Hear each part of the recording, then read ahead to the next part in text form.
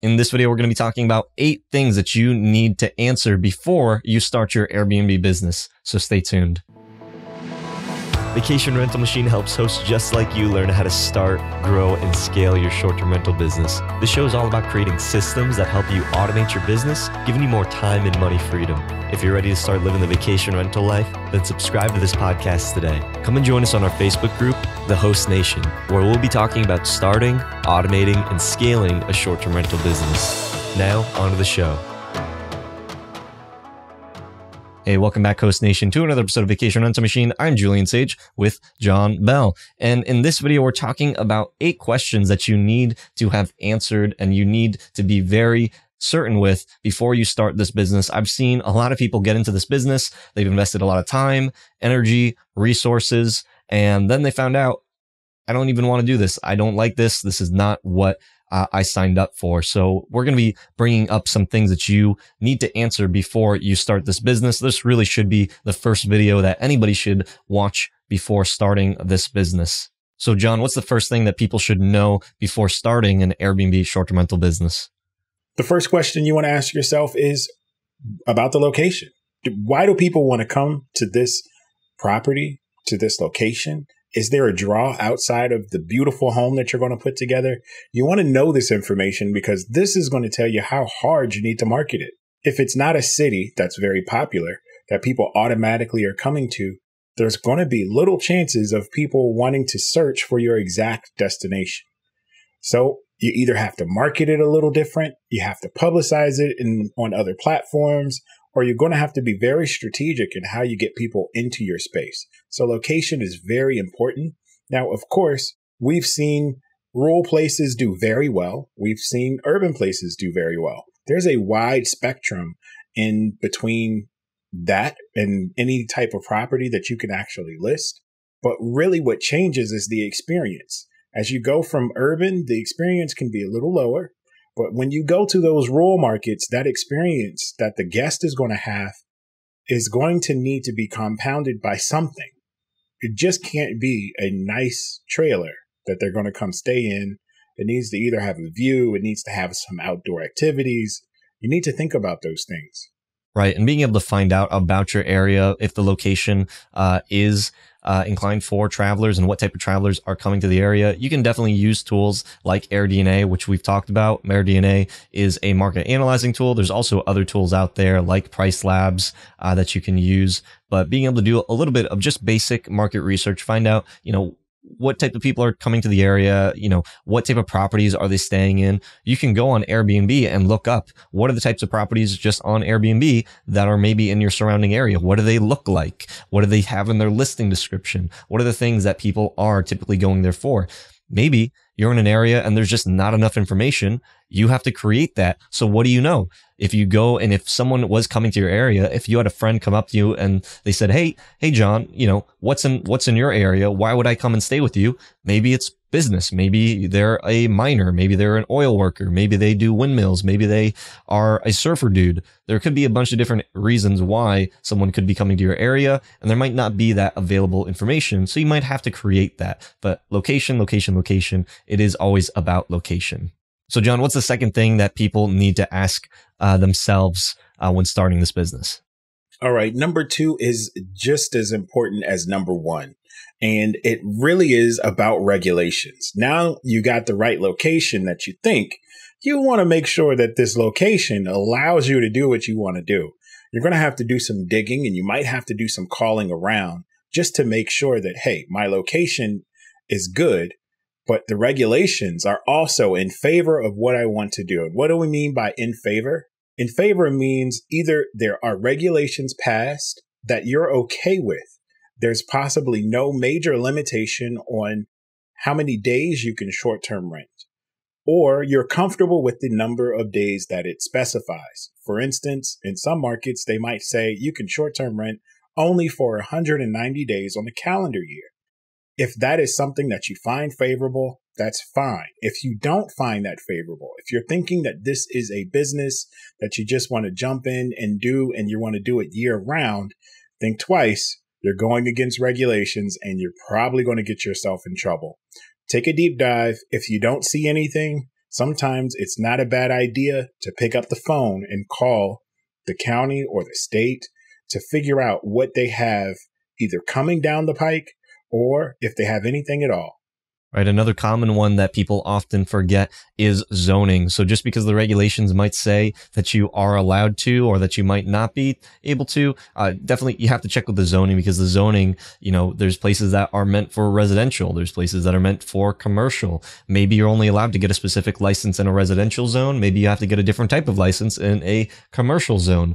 Maybe you're in a district that is not zoned for any of those. Being able to find out the zoning is also important. Again, sometimes it can be difficult to find this information. Best thing that you can do is go online, and if that's not there, call up zoning, call up your local city, say, hey, this is my plan. I want to start this business.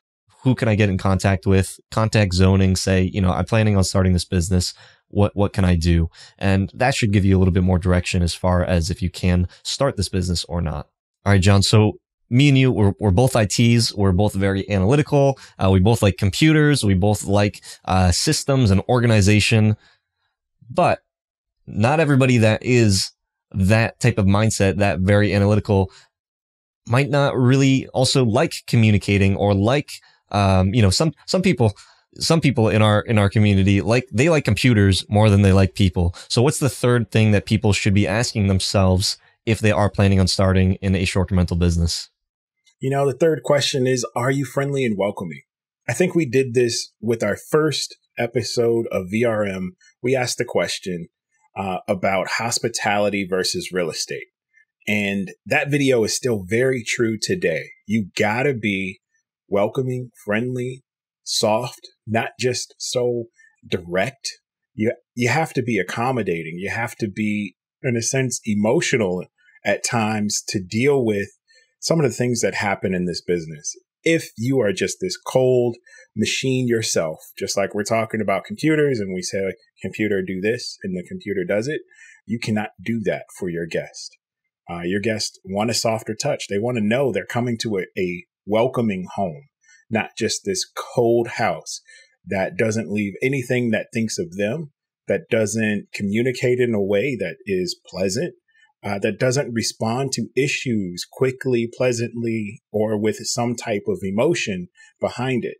So yes, hospitality. This is really what you need. All right. So John, there's people out there, they look at the numbers, they say, man, this business is profitable. All I need to do is I need to put in some IKEA furniture in this property, and then I'm going to charge $150, $200, $300 a night. I'll, set up some automated messaging, and now it is autopilot, cash in my pocket every day. That's not the case though. So what's the fourth thing that people should be asking themselves? Well, yes, Julian, this happens so often. People think that this is one of those get rich quick type things, and they want it to just do it. They think very little about what they put in, and they want the maximum of what they can get out, and they don't want to necessarily put in the time. So the question is, are you going to put in the time and the work that's needed to support this business? There is a lot of front loading when setting up a new place. You have to go get it set up. You have to build the furniture, or you have to wait for the furniture to get there. There's some design stuff. There's some shopping. There's a lot of time that you're going to put into this apartment originally, or this home. And then you got to go on the back end and set things up on the automations and things. This is still hours upon hours of things that need to get done before you can even welcome your first guest. And then you have to deal with the guest. No, it's not a big, time investment when you're thinking about your regular job as far as 80 hours a week, but there is a significant time investment in getting things up and going. So do you have the time, and will you put in the work to make this a profitable, scalable business? Right. And there's a lot of people that ask us, John Julian, I'm working a full-time job. I don't have the time. I have very limited availability to be able to invest in this business. Can I still start doing this? You can, as long as you can put in a significant set of hours in the front of setting things up. You're going to have to put in a lot of time finding a place. You're going to have to put in a lot of time setting the place up, procuring all the things that you need to actually put in it.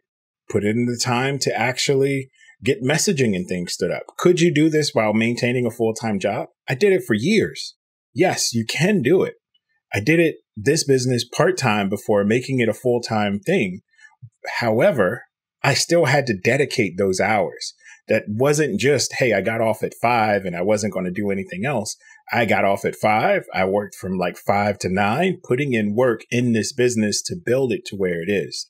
So you either need to do it just like that, knowing that you're going to work long days, or maybe you need to take 2 weeks off of work just to try to cram the time in there just to get things going. But there is a time investment.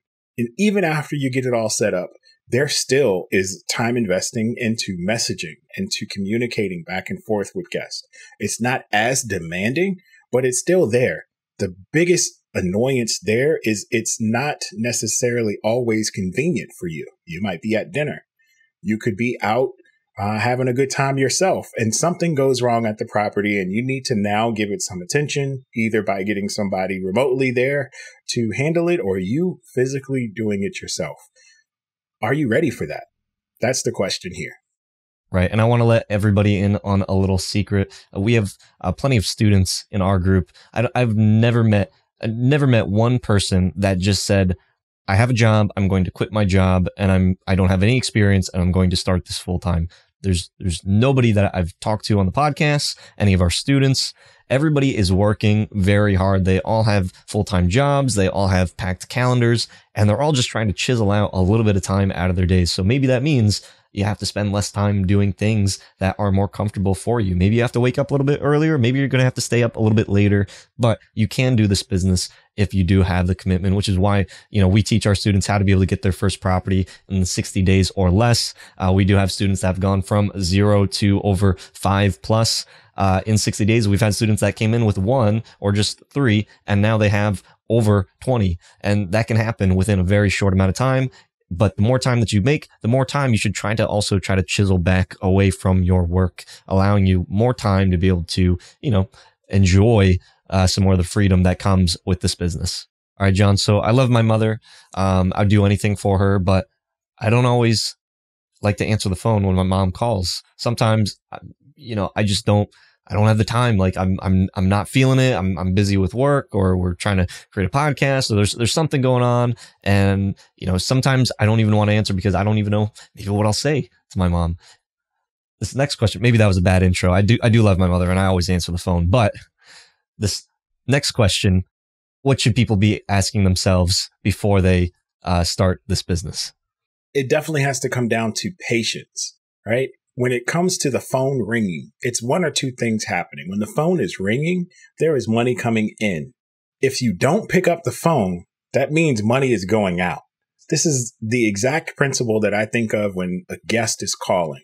When a guest is calling me, they're calling me with something that is possibly resolvable over the phone.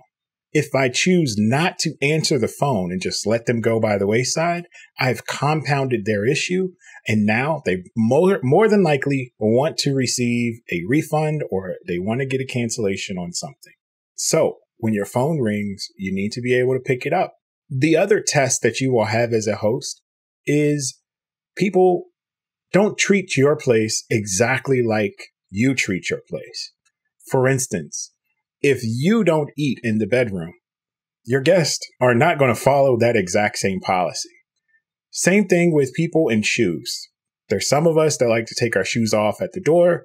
There's some of us who are just like, you know what? These are my shoes. I'm walking in. This is my place. I'm renting it. I'm going to use it how I use it. And guess what? Those shoes go on the couch. Are you patient enough to not explode when you see somebody doing something like that, when you see the result of something that happened, stains here or there? There are plenty of brand new hosts that I always see just posting in other groups like, hey, this person didn't use the makeup towel. Can I charge them for the tile that they used and messed up? My response to that is no. It is the cost of doing business. We provide these things, but I can't say that this person doesn't follow certain practices when they go home. So how can I say that they must change how they like to live in the place that they have paid for when they come to see me? Are you patient enough to deal when the guest calls you at midnight and they say the AC is not working, it's 82 degrees, what are you going to do about it? Are you going to hang up the phone, or are you going to at least provide some conversation to try to help ease them into a good night's sleep and a resolution in the morning, or some steps that they can do right now to try to get a good result? This is really important. This goes back to the hospitality side of things, but your patience will be tested as a host. All right, John. So what's the next question that people should be asking themselves before starting this business? All right. So the next question is a little personal. Even if it's not you personally, can you pull it off? The question is, are you a clean freak? Your guests are looking for immaculately clean spaces done repeatedly over and over and over again. They are not looking to find a single strand of hair. Is that you? Can you do that yourself, or do you need a professional to do it for you? Is your professional enough to pull it off? These are the questions you still have to ask yourself. Your guests are going to be very, very, very critical. We've all seen Dateline. They come in with the black light and they're looking around for stains on the sheets and saying, oh, this wasn't changed. One thing that we do is if we had a reservation and we thought that the guest did not stay in a certain bedroom, we don't care. We're going to change the sheets and things anyway. You have to be that anal, because I don't know that they didn't. Maybe they are a neat freak. Maybe they're good enough to put the bed back the same way that the cleaners placed it. And here we go. We think that it wasn't used, and it was used the entire stay. You don't want those unfortunate situations, because that is just going to have a pissed off guest. You're going to lose some money, and you're going to get a bad review. Right. And with that, I think it's also that attention to detail. Me being a military guy, in boot camp, they would come up to you and they would take little tweezers and they would find a little hair that is maybe sticking out of your uniform, and you would get in trouble for that. It's the same thing with this business. If you're in the bathroom, if you're in the shower and you go to reach for the soap and then you find that there's some some hair sticking off the shower thing, and that can be really gross. You wouldn't expect going to a hotel and then finding, hair or mold or these things in these places. It's also that attention to detail.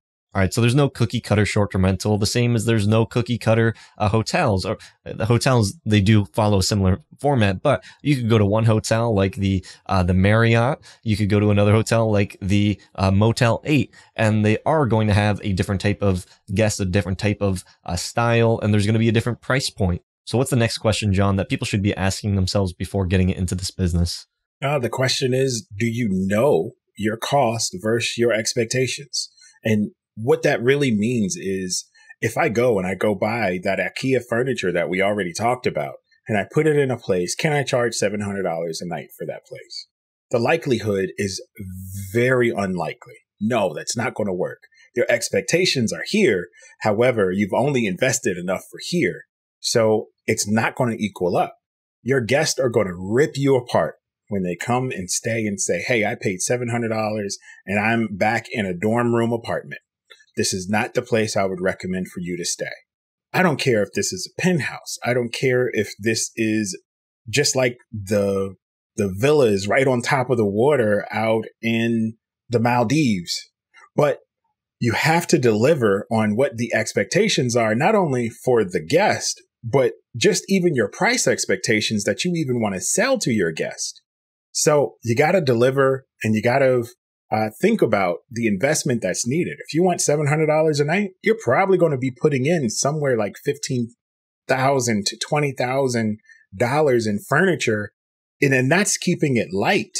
That's not even really kind of going full expectations. The place that you get needs to be very clean, very modern. You can't be going into grandmom's house and it's kind of still beige and it's a little dark and it got the big couch with all the dust that pops up as soon as you sit down.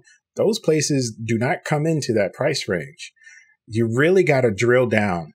What can I expect to get from my guest with the stuff that is here? What does it cost for me to get what I want out of my guest as an investment? At the same time, don't expect to be booked 100% of the time.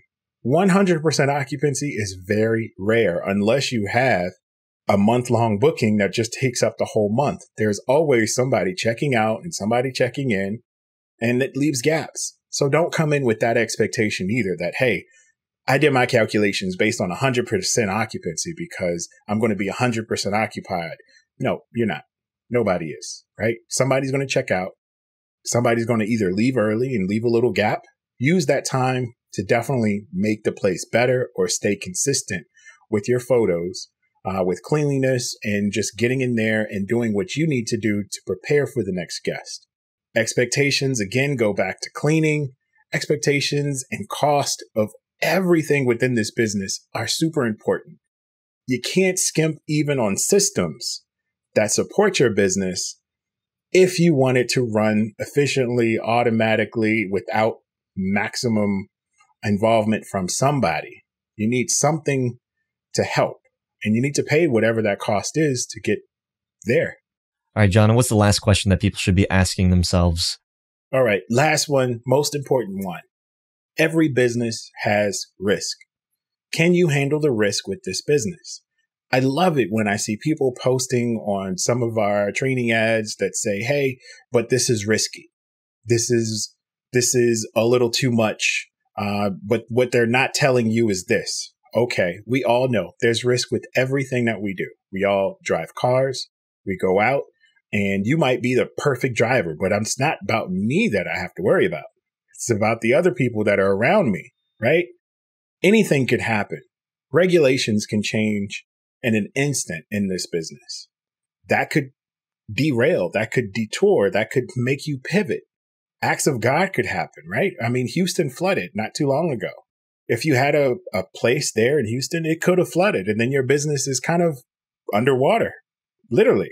And you want to be able to handle those risks. There's also risk with seasonality. What I see a lot of junior hosts doing is they start making some money. Maybe they're making $3,000 a month just in profit off a couple units. And they go out and they buy all this expensive stuff. And now they're just like, oh, this is the life. Low season comes and they go under because they didn't reserve any funds for the low season when you can't necessarily meet all of your obligations that month. Or maybe the next month. Maybe you have to put in a few $100s a month. Can you sustain yourself doing that? COVID-19 is one of those prime examples where a lot of companies, even big companies, were failing because, hey, their expenditures over the month were really high and they didn't have the income to support or the bank reserves to help cushion their descent down to possibly minimize units. They just went under. One of the last things to really hone in on is, are you covered? Are you covered when the unfortunate thing happens? Yes, something is going to happen. The magnitude of it is what you can control, but you can't stop people from smoking, partying, or breaking something in your space when you give them full access to do so. It's how you mitigate those risks and how you recover from them that's really important. Having the right insurance is one of those things. We actually had a student that just told us, hey, I relied on the host guarantee to actually cover anything that happened to the property, and their hot tub was broken. Well, unfortunately, they didn't find out until the next guest checked in, which means the host guarantee is null and void. There's nothing that they're going to get from that policy that is provided by the platform. So you have to do the right thing and cover yourself. You got to have the right insurance. You're going to want to know the steps and things to recover from any damages. You got to be able to still withstand the risk of getting it fixed before getting payout, because you do have other people coming in. So you can't deprive the next guest of a feature or amenity that you have in your place just because the last guest broke it. Nobody wants to hear that. Hey, the last guest broke the washing machine, so you can't wash clothes. Sorry, I hope you understand. No, they don't understand. They want you to fix it. Right. So all of these things are not meant to discourage you from starting an Airbnb business. Of course, John and I are going to tell you all the time that this is going to be a great business. It's changed John's life. It's changed mine. It's changed so many of our students. It's changed all the people from the Success Stories podcast. it's changed my own mother's life. I'm not kidding you. My own mother has gotten into this business, and it really has changed her life, because now she's going to be able to retire from her work because of short-term rentals. And I know that it can change your life as well. So again, this video is not meant to discourage you from starting this business, but if you do want that extra help, then I definitely recommend you can definitely watch all the videos, subscribe to this channel. There's plenty of free resources if you do not have the means to be able to jumpstart your business. Plethora of information out there, and that's why we provide this to you to be able to help you start and scale your own short-term rental business. But if you are looking for that support, if you are looking for that extra help, John and I would love to be able to help you. We have our coaching program, which we can definitely help you start and scale your business. We do have a small group of students that we do help personally grow their business. Lots of more training and resources that can really help you jumpstart from 0 to 60 days, getting your first rental. We do have students that have gotten 5 units in their first 6 weeks. We have students that have joined with properties and have scaled up to over 20 properties within a short amount of time after implementing the things that we use in our own business. So all of this is meant to help you, but hope you enjoy. Be sure to subscribe if you haven't already. And until next time, Host Nation, keep on hosting. Hey, Host Nation, would you like to work directly with Julian and I to help you start and scale your own short-term rental business? Go to shorttermsage.com/coaching to attend our step-by-step training and learn how we can work together. Looking forward to talking to you soon. Hope you hosts found value in this episode. If you did, please go on over to iTunes and leave us a review, as that would greatly support the show.